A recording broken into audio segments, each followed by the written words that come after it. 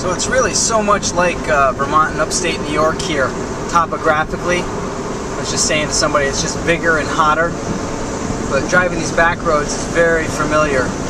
And it's just funny because in upstate New York, they've got paved roads and good signage. In Vermont, we got good signage and unpaved roads. Here they got paved roads and no real signage. It's a little bit hard for me to figure out where the heck I am, or if I've been on the right road for, I've been on a road for a while before I know which road it is. Put it that way. But I'm doing okay so far, and it's really pretty.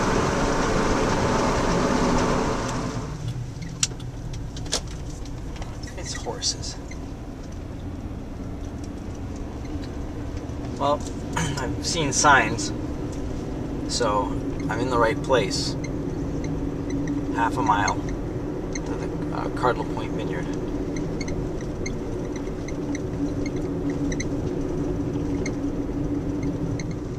That looks like the right kind of place up on the hill there. Oh, nice, they got a windmill too.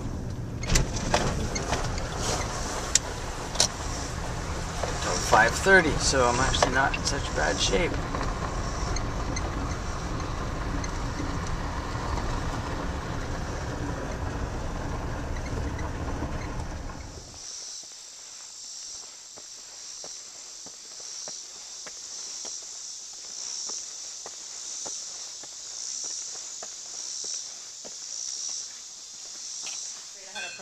Most of it was an American, and then he had a little bit in a handful of French oak barrels, and then he blended them all together at the end.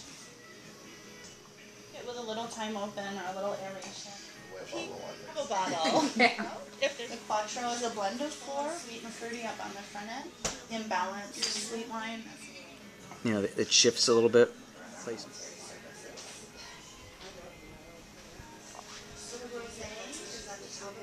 I'm avoiding it, don't worry.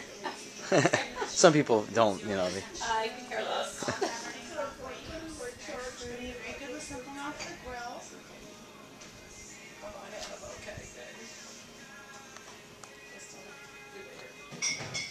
He does this for 18 months, and he does some pretty wild stuff with this. The first 12 months, it's actually in French and American, all ages and stages. So new, neutral, everything in between.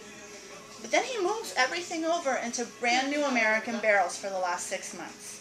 And he's doing this because he wants the texture, he wants the vanilla, kind of little hints of the vanilla from the French oak. But he also wants that earthiness of the American. He wants to play up that Cabernet Franc, which is a very earthy grape to begin with.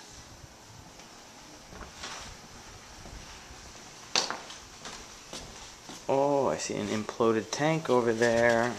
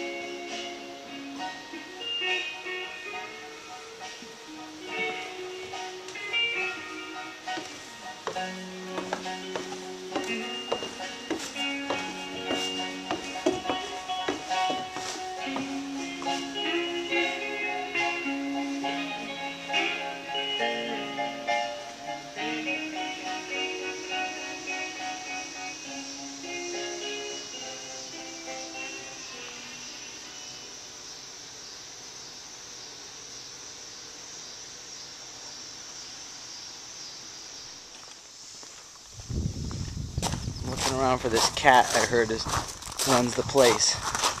His name's O'Bain. They refer him as Obi-Wan Kenobi. That looks like an imploded tank right there. Like maybe, ooh, I don't know if it fell over or the lid was on and suction. Who knows?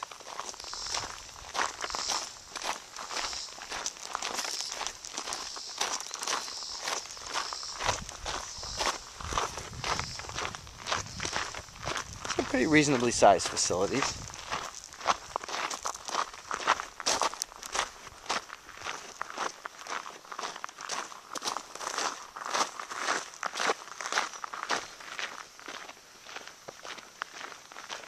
Looks like they've got a nice setup here and back on the lawn to do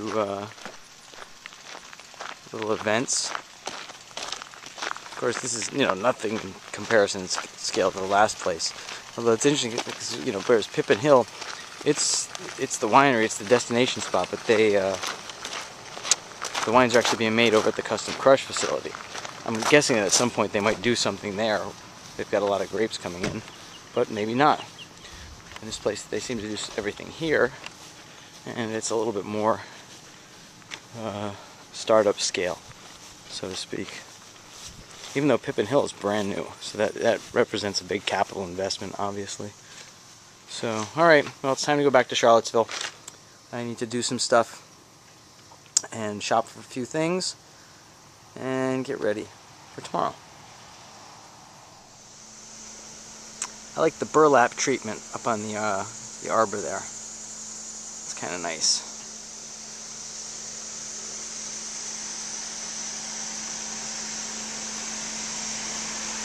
I give them all credit.